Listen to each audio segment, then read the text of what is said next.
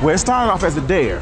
Someone dared me to make a list of black-owned restaurants in Chicago, and I did a list. It started with about 65, then it blew up to 100, and there was so much excitement around people learning about the variety of expression of black-owned restaurants, and it was an aha moment because, you know, man, if you want Middle Eastern, you want Indian, you want Italian, you want Greek, you can really just go online and Google, and you can find a plethora of restaurants that fit that flavor you're looking for. Sure. But the black-owned restaurants, you know, like you have a restaurant behind us that has 5 different themes.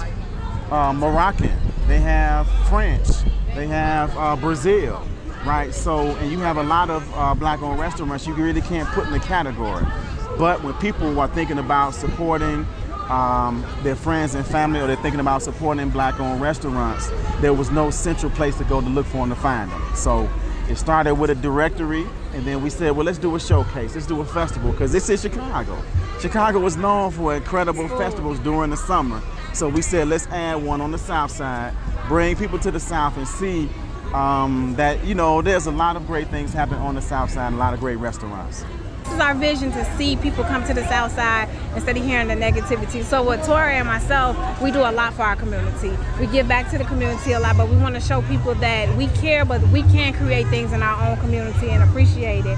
So this is just one stepping stone. We have the Oktoberfest coming up, and that's in the Chatham area. So we're in the South Shore area, and now we're going to bring it to the Chatham area in October. So it's just a great way of our people knowing about the different businesses in the community, and what his vision did is beautiful, especially with the directory of knowing.